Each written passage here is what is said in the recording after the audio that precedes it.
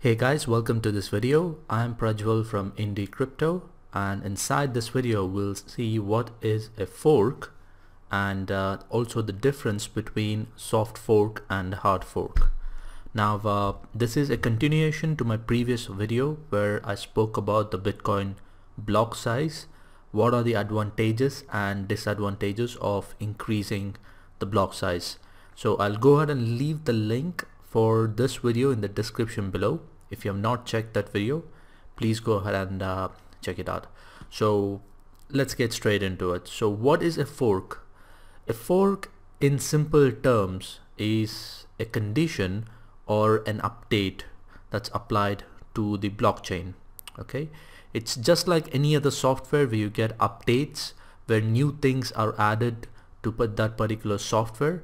Fork is very similar to that. Here are the differences between the soft fork and the hard fork. In soft fork, it is basically an update in the software which is backward compatible. Now here's an example for that, that is iOS or iOS 10 or iOS 11 and also an YouTube app.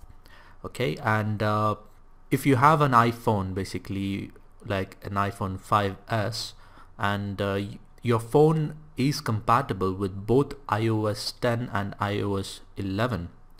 That means if your phone has some issues with iOS 11, you can roll back to iOS 10 and your iPhone will still work.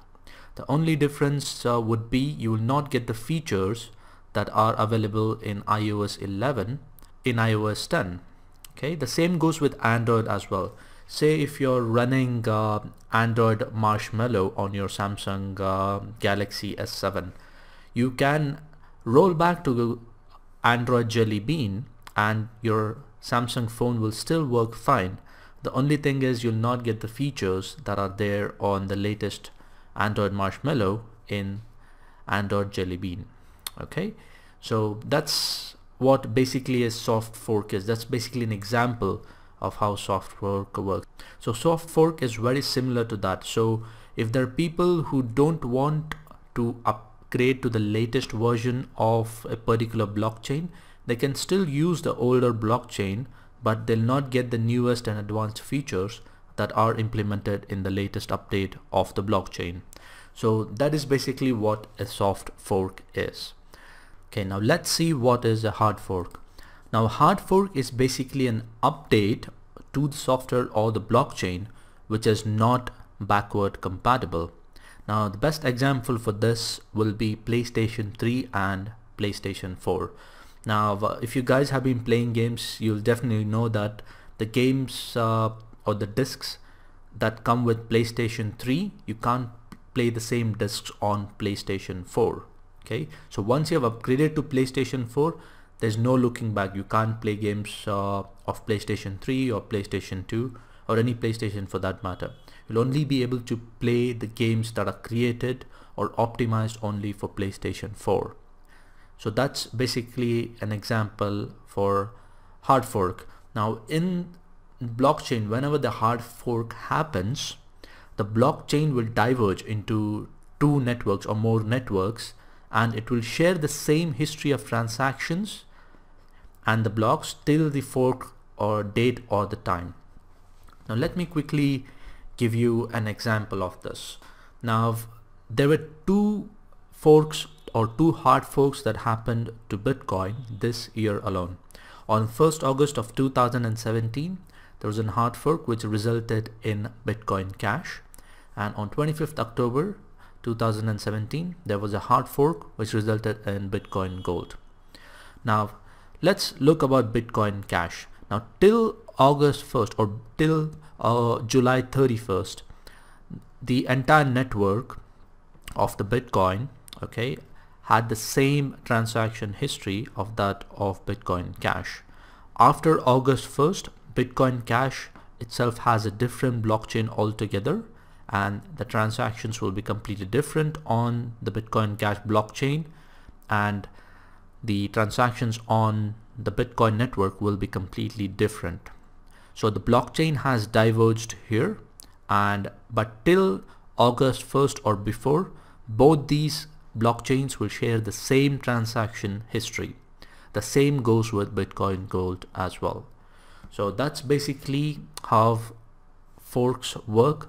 That's basically what a fork is and what a soft fork and a hard fork is. Right now, the two biggest ways to achieve forks are, the first one is miner activated, where basically the miners vote for a particular fork, and they will be able to execute the fork on the network. The second way is user activated, and this is basically where people with active nodes will go ahead and vote and get that fork executed. Now, when it comes to like blockchains like Bitcoin, there are no central authority controlling it, so achieving consensus is very important. So everybody has to agree for a fork and or the changes to the blockchain, and only then the particular change will be applied to the blockchain. If people, not everybody is going to agree for a particular change, that is when it's going to result in a hard fork.